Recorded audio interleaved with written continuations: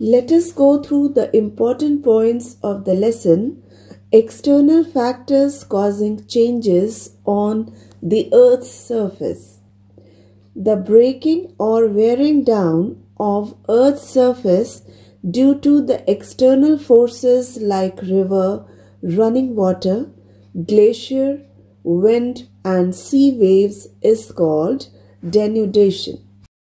Denudation involves three major processes: weathering, erosion, and deposition. Erosion and weathering are the processes in which rocks are broken down into fine particles.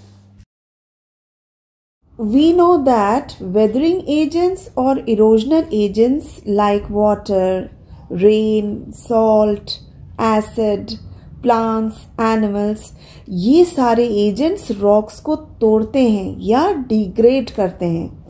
तो टूटे हुए rock particles को जब wind, पानी या ice एक जगह से दूसरी जगह ले जाते हैं यानी उनका ट्रांसपोर्टेशन होता है, इसको इरोजन कहते हैं।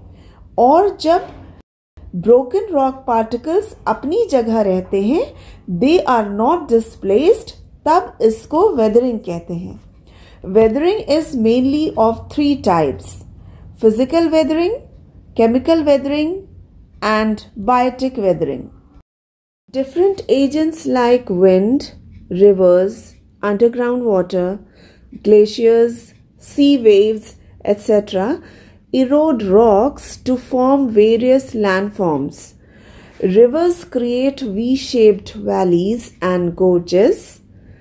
Underground water creates caves and tunnels by dissolving and washing away the lime in the rocks.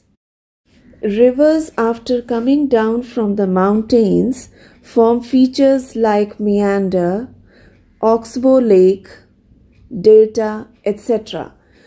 The Ganga and Brahmaputra delta or Sundarban's delta is the largest delta in the world.